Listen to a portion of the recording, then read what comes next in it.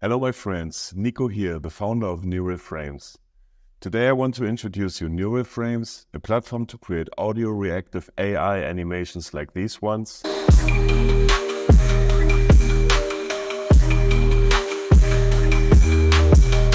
We will go through every button that is there and I will try to keep it under 10 minutes. Let's go. Okay, so when starting a new project on Neural Frames, we are immediately confronted with an important decision, and that is we need to choose an AI model. The AI model is the cornerstone of our AI animation. It converts text to images and also images to images, and the way it exactly does it is for each of these AI models different. Neural Frames currently offers 9 AI models depending on your subscription level. We separate these into 4 all-rounder models. These can just depict anything you want. And 5 specialist models, which are particularly good in specific situations. For instance, analog diffusion is great in analog photography. So real cartoon is good for cartoonish 3D type images. Then we have another feature called custom models. A lot of our users love that. Here you can actually upload images of either a person or some style and train your own custom AI model on that style. We have a tutorial about that here. A lot of people love that. A lot of people also, for instance, render their own images in Midjourney or other text-to-image generators and then train their own custom AI model on this style. So they have their own unique AI model that nobody else has in the world.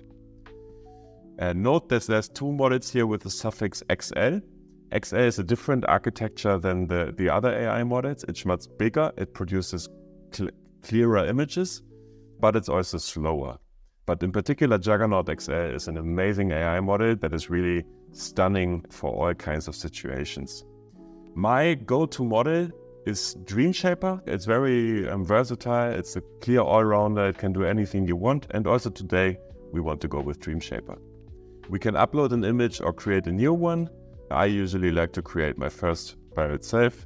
Let's go with hieroglyphs, painting, Egyptian style elephants, something like that, I don't know. We have the negative prompt here. In the negative prompt you can write what you don't want to see. So at the moment it says out of frame, low res, text, error, cropped, right? So all of these things that you don't want to see are in here by default, but we can also take them out. It is often good to use the negative prompt in situations where you have an object and you cannot get rid of it, but you really want to get rid of it, then you put it in there, or you have some watermark or something. We have an artist selection here. You can select some artists that you want, also multiple. It's just it will add this to the prompt just as a helper for you. You can store your prompts also, both negative prompt and positive prompt, and load them also later on. A lot of people like that. But now we go with the 16:9 format and just render that. Okay, the first frame is rendered. We can select between one of the 4. I would choose this one. And now we come to the heart of Neural Frames, the video editor. The video editor is split into 4 components. We have the app bar here with all kinds of project-related icons. We have the inspector, we have the preview window, and we have the timeline. It's very similar to a normal video editor, but the difference is it's not a video editor, it's a video generation tool. So let's start with the app bar. Here is a Save As icon, which will basically duplicate the project. Currently, the project is stored with every click on render, not in between. So if you click here Save As, it will duplicate the state of the project of the last render. And then you have 2 projects, separate ones, and you can try out different things in these 2 projects. Here's the rendering time you have left on your subscription.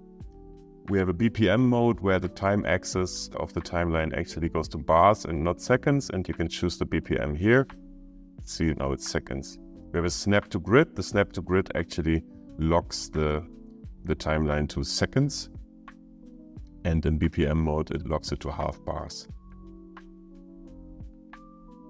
You can switch the tooltips on and off, and we have an undo and redo. Again, this undoes render-wise, so it goes to the last render or previous render. This can be useful, and you can go back quite far in this project. Also, we can rename the project, for instance, elephants. Good. In the inspector, you can choose between different presets. You can look at them here. And we have again the icons that we've already seen before. We have prompt and negative prompt also. Now we have a lot of sliders here. Let's go through them one by one. The flicker determines how much the animation will flicker from frame to frame.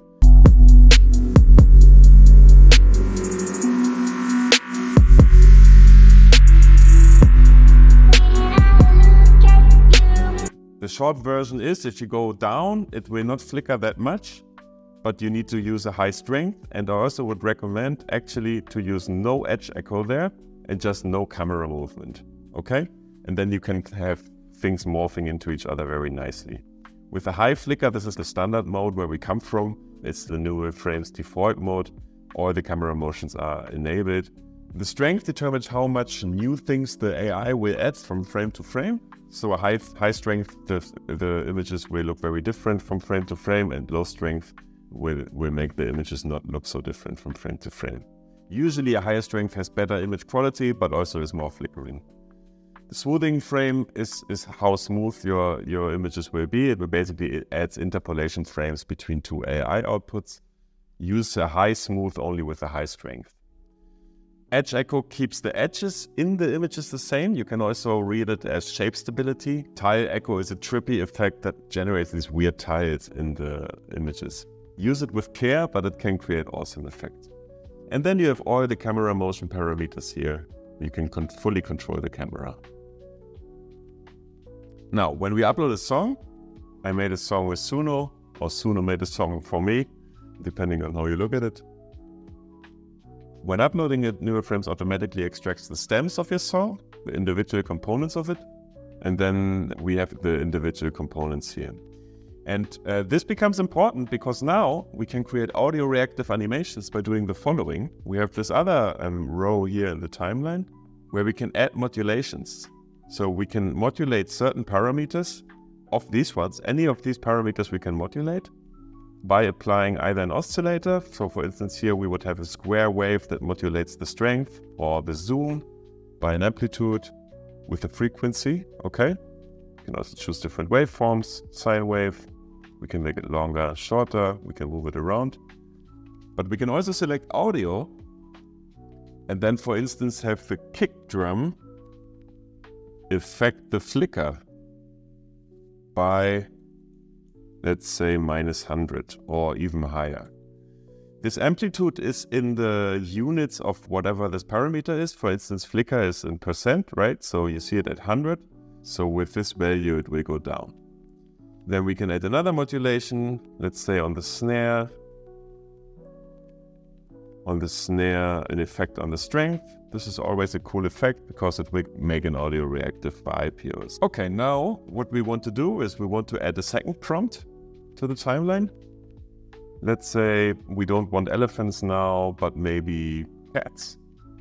And also we have this button here, Pimp My Prompt, that will enhance the prompt, just make it a bit more readable for the AI. Okay, and now I want to show you something. We have the preset infinite rotation here, so this will revolve around the object. Let's say for this prompt here, we want to change the direction. So first it rotates this way, and then it should rotate this way. So what we do is, we just flip this, and we flip this, yeah, so other direction. And we have this gray box in between two boxes. This will interpolate all the values that are here from one box to the other. So we will slowly, you will see that we will slowly move from one movement to the next one. Let's just render this and then you will understand what I mean. Look at this beautiful cat. We can go to the first frame and hit spacebar to play.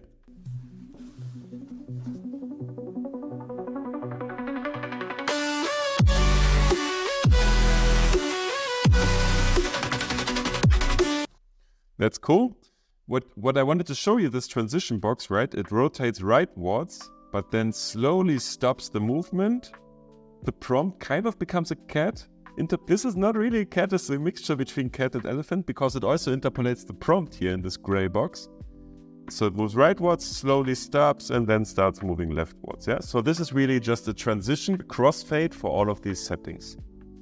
Now you also see that the modulation has an effect, although I have to say the effect is not the strongest, but you can see here something weird is happening to the cat, right? Some weird effect is coming, and this is from this bump here that we put to the flicker.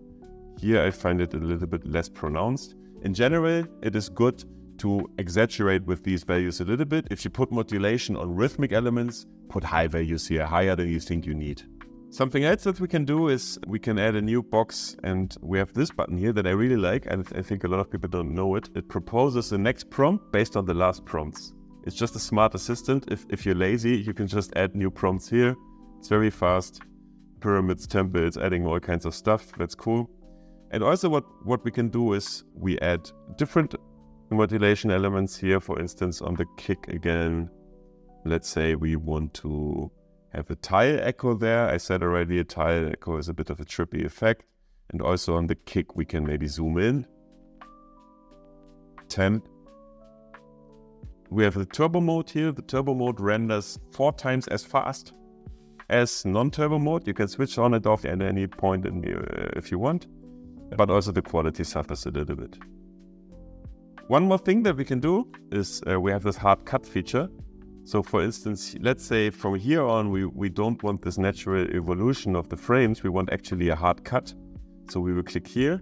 Then we can again upload a frame. We can also select one of the already rendered frames as a starting frame, or render a new one.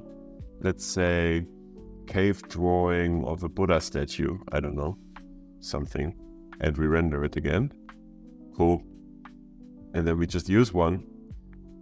And you will see that there's a thumbnail here appearing, and actually here there will not be the natural progression of the frames, but instead then this new frame, and then basically interpolation from there. And yeah, that's about it. When you're done, you click here for an export. You can upscale the video up to 4K if you're Neural Ninja. And I will render this, show you the full result, and then see you then. Happy rendering!